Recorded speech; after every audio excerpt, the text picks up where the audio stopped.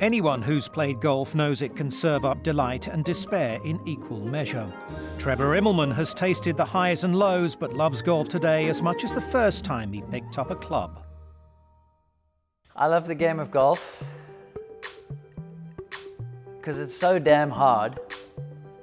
It's an enigma. Nobody will ever figure it out. I think that's one of the things that keeps us coming back and drives us crazy.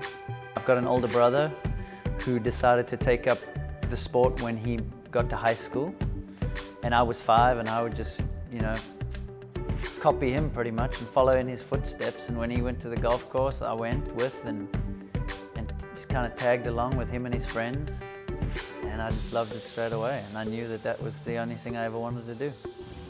You have to have that deep-seated love, because adversity is going to come at some point.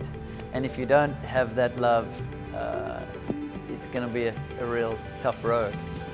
And I think that's the thing that has really kind of kept me going through, good times and bad. It's just that absolute devotion and love for the game. This week I'm testing golf equipment. I don't have a tournament for 6 weeks, and I'm testing stuff and tweaking some little things and think I found something that's going to change my whole game. But it's a beautiful game of a lifetime. I love playing it as a kid. I love playing it to this day. I love playing it with my children. And I count myself fortunate to have golf in my life.